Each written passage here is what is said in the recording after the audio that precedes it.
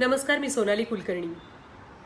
मी जवळजवळ 16 वर्ष डॉक्टर नरेंद्र दाभोलकरांबरोबर अंधश्रद्धा निर्मूलन समितीचं काम केलं.